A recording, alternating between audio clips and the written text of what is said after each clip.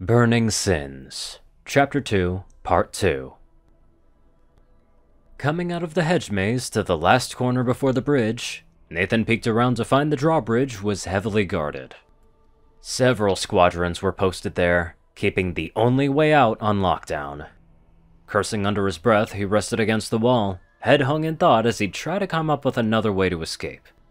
With the guards grouped up in his way and several more patrols behind him, he was beyond antsy. Only this last obstacle remained, and he was out of the thick of it.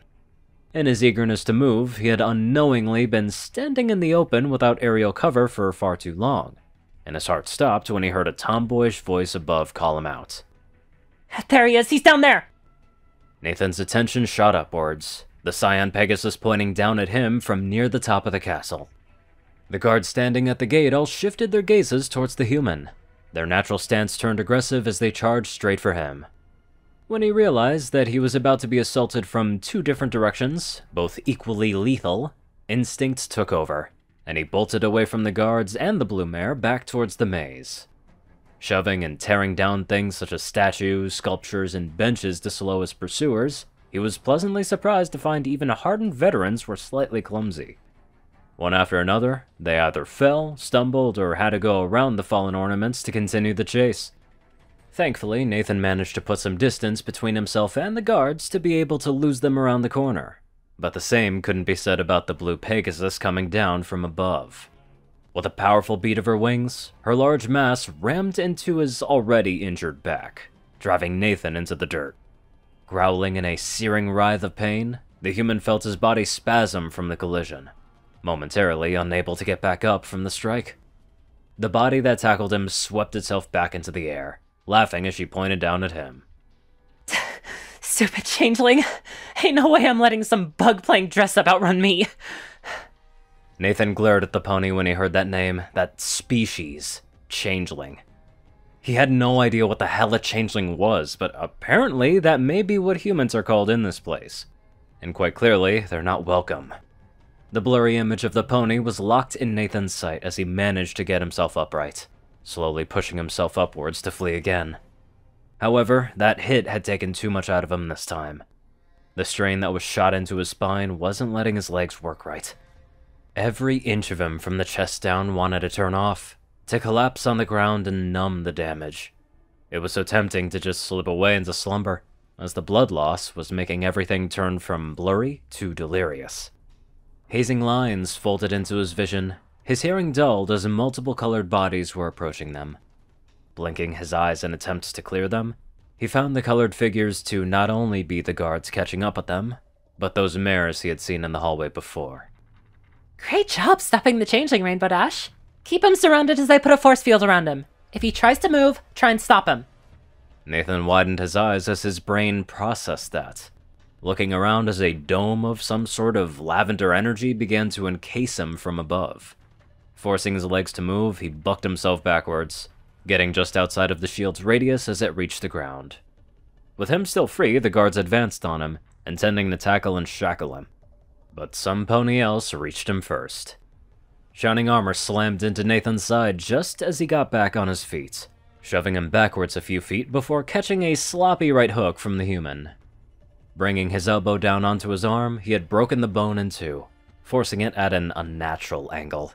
Horrendous cries of agony boomed from the human as he staggered from shining armor, grasping his broken arm's bicep. Hearing the revving of energy being collected, he looked back up at the well-dressed stallion, raising up his other hand just as shining armor's horn blasted a torrent of lethal magic at the human. The erupting power seared the skin off of Nathan's left forearm, garnering more screams as the guards behind shining armor hesitate. A few glanced at each other, the brutality unnerving them. Our orders were to capture the changeling, right? Many of the patrons of the wedding caught up with every pony, as shining armor slashed out Nathan's leg, dropping him to a knee. Princess Cadence gasped as she saw this, her hand coming up to her mouth in horror at what her newlywed husband was doing. Behind her, the royal sisters were in shock, stilled by the sight of the broken and bleeding target their guards were dispatched to apprehend. Even the elements of harmony didn't know what to think, Twilight Sparkle most of all. She had never seen her brother this angry before.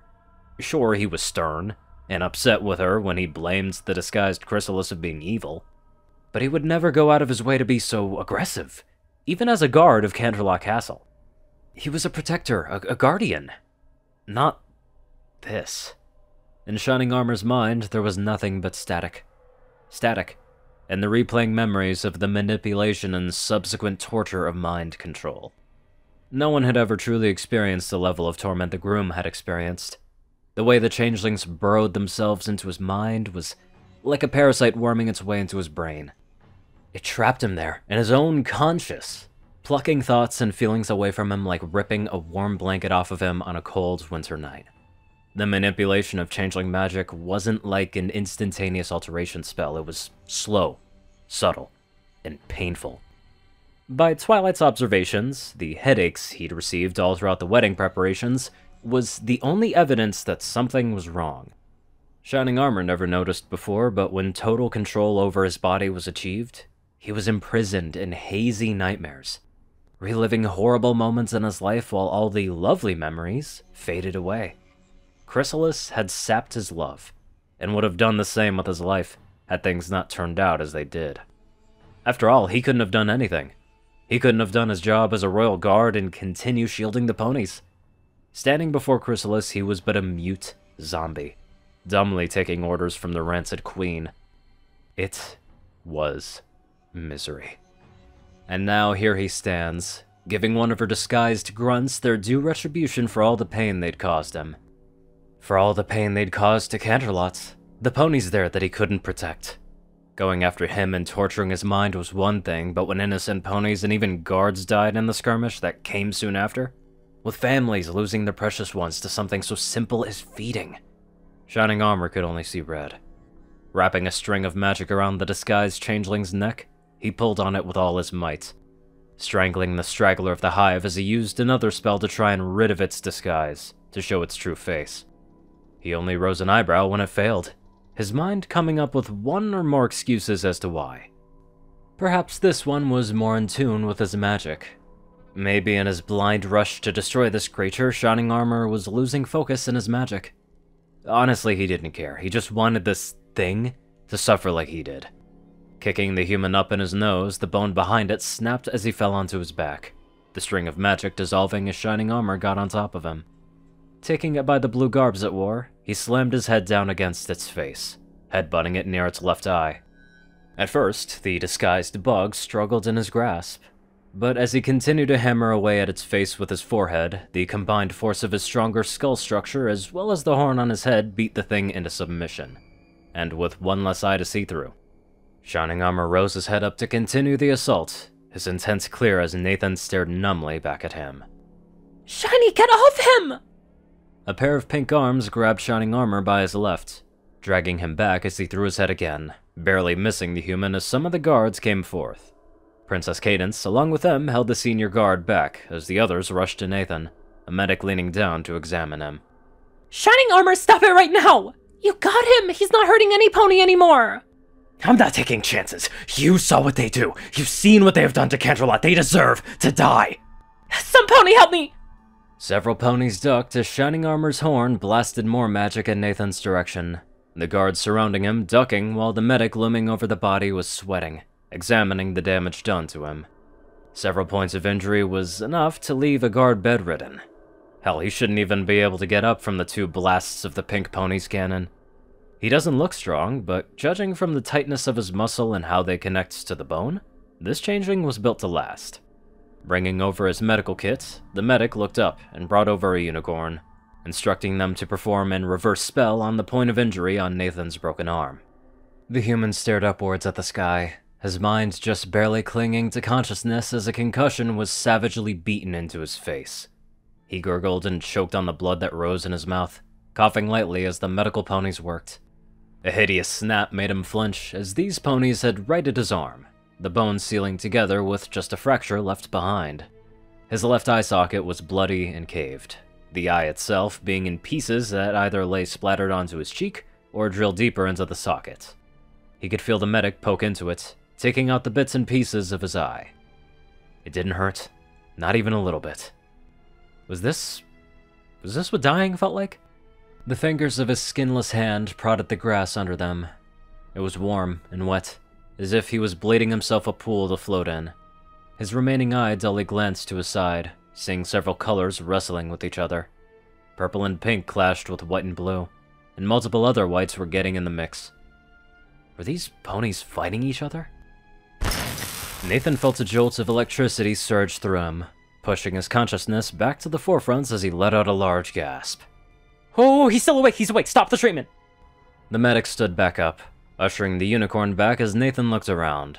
His heart was beating hard and fast, the adrenaline giving him the strength to finally move. Grasping the dirt with his fixed arm, he rolled himself to the side, throwing up a small lump of blood and mucus as he pushed himself to his knee. A sting of immense pain coursed through his left leg, the gash that groom pony made with a knife cutting deep into his knee. Putting his left foot on the ground, he struggled to pull himself up. Hobbling on his left only, he fell against the hedge beside him, breathing hoarsely as he realized his lack of sight in his left eye. Reaching up, he grimaced at the contact, pulling his fingers away as he panted. Oncoming panic was inevitable. His self-imposed mission of escape was creeping back into his head. He had to leave, he had to get out. They've already done this to him, what else will they do? Look out! A beam of magic the size of Nathan's torso slammed into his chest, knocking the wind out of him and throwing him through the many, many hedges that made up the maze.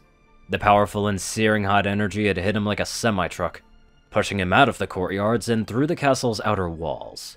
Falling downwards as the magic subsided, Nathan felt his mind slip once more as he crashed down into the moat. The cold water brought him back for a brief moment, but only just as he drifted downstream. Looking ahead as the current became stronger, Nathan only had time to register the waterfall a foot away from him before he went over. Soaring downwards, the young man turned his gaze up, the ringing in his ears being the only noise he could comprehend as the ground was coming up fast. Several of those white ponies were flying after him.